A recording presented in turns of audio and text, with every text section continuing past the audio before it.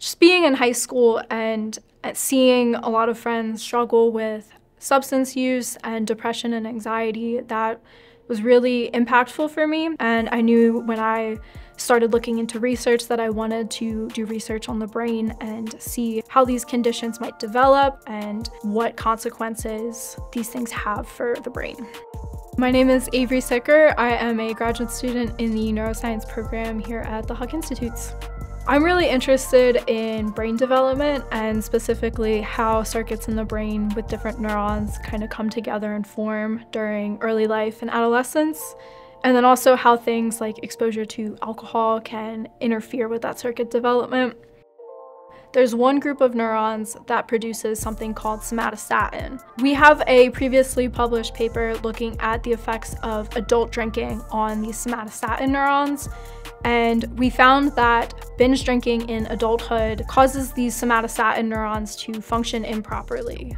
If the somatostatin inhibitory neurons aren't functioning properly, that can cause the excitatory neurons to not have this inhibitory brake on them.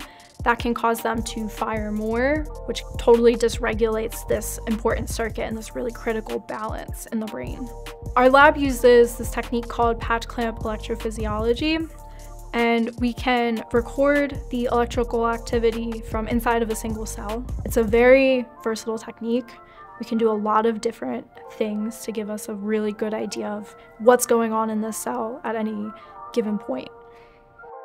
I am a big Philadelphia sports fan, so I like going to Phillies and Flyers and Eagles and Sixers games and watching those up here. And people in my lab would say that is like 90% of what I talk about is Philadelphia sports. The research that I'm doing now has a lot of potential implications for other research into neuropsychiatric illnesses as well as substance use disorders.